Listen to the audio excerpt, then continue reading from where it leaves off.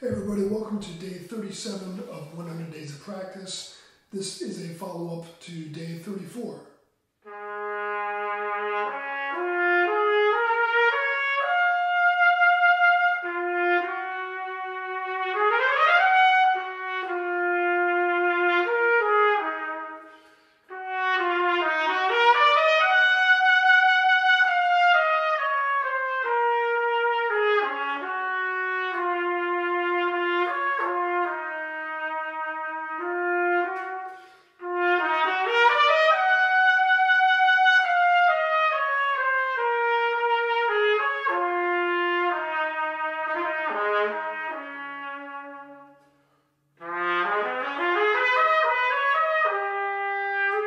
So day 34 was the first of a two-part series dealing with the second of Théo Charlier's 36 Transcendental Etudes, more fondly known simply as Charlier Etude.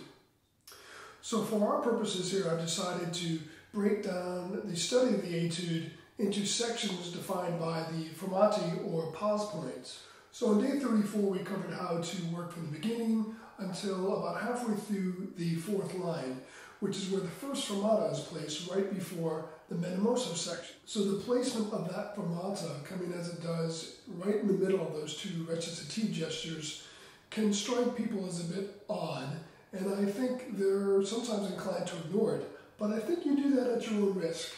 In fact, the first piece of advice I would offer for these sections of the etude is to take advantage of each one of the fermati. I think you could argue that the first rule of efficiency is to not do unnecessary work. So specifically for us as trumpet players, this means, well, you've got a little break here, get the horn off your face for a couple of seconds. This allows you to release tension in your embouchure and allows for fresh blood flow. And both of these things are crucial both for short-term and long-term endurance. So at the start of this menamoso section, I don't think there are a lot of new technical challenges for the etude. However, people are inclined to miss that first low B flat for the same reason as the very first note of the piece.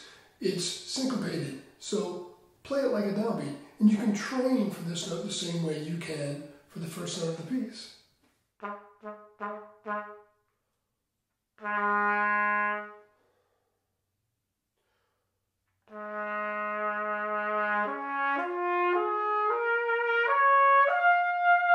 As you may recall from day 34, this involves using the ghost tones technique, wherein you essentially play with no air, spitting the notes out almost, and then without resetting, take a good breath, see if you can get a good attack, then reset and play a normal attack and see if you can have the same feeling of connection to the instrument. But beyond that, I think the real challenges of this section are musical. Take advantage of the menamoso designation. See if you can create a real contrast from the A sections and play with a great sense of line and flow throughout.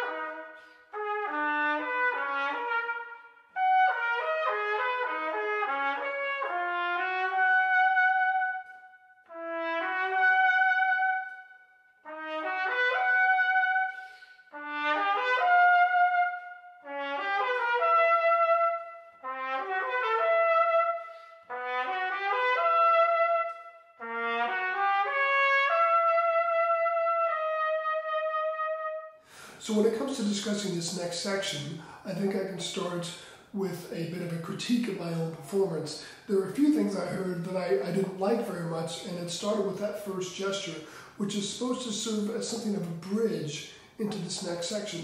And it should be very graceful, and I felt like I was a little too aggressive and abrupt with it. And the next thing I would criticize is my handling of that wide interval, singing the staff to the low A flat. Those are challenging, of course, but they're not supposed to sound abrupt. They're supposed to maintain the lyricism.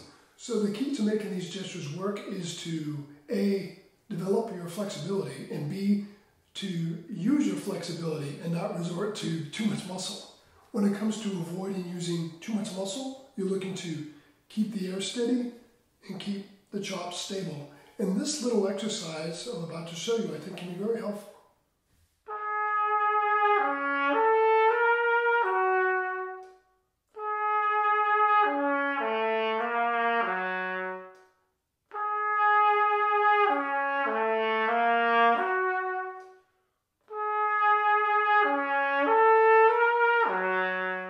So my next criticism of my own performance is that I didn't manage the breathing very well. I seemed to get a lot of stale air in my lungs, and by the time I got to the A-flat octaves, I was struggling a bit. And this has to do primarily with me not managing the tempo changes in a way that allowed for comfortable breathing. Sometimes you have to figure that out through experimentation.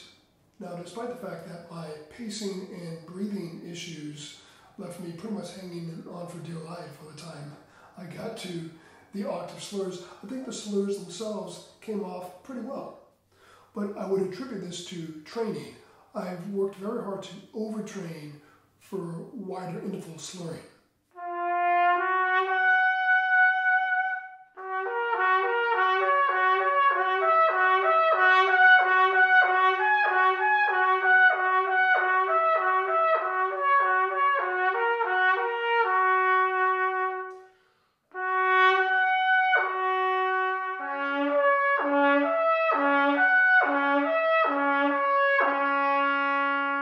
So my next criticism has to do with the end of that same line with the A-flat octave slurs. Those last two measures sound a little squirrely, a little bit uncertain. In addition to struggling a bit at that point with the breathing and the buildup of stale air, I think the other issue is that I wasn't hearing the passage with absolute precision. So anytime I face this kind of problem, I try to make sure I can learn to play the passage on the mouthpiece.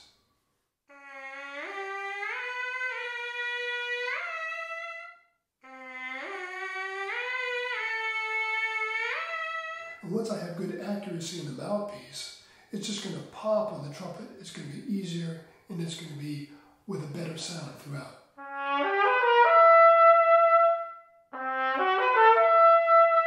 Okay, so we've arrived at the last section.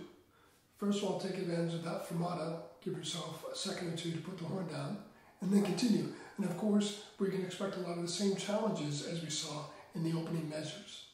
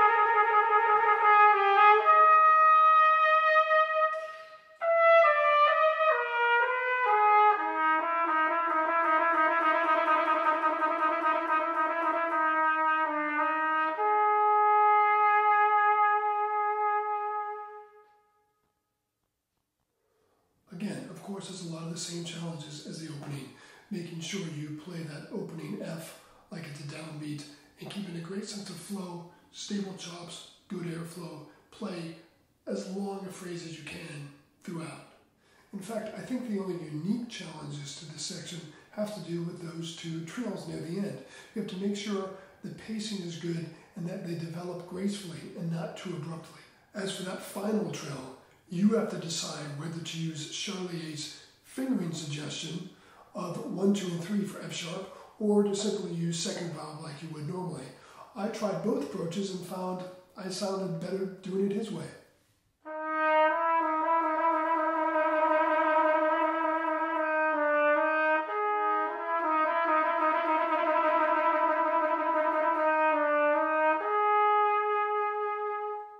Thanks for watching. Have fun with this great etude, and see you next time.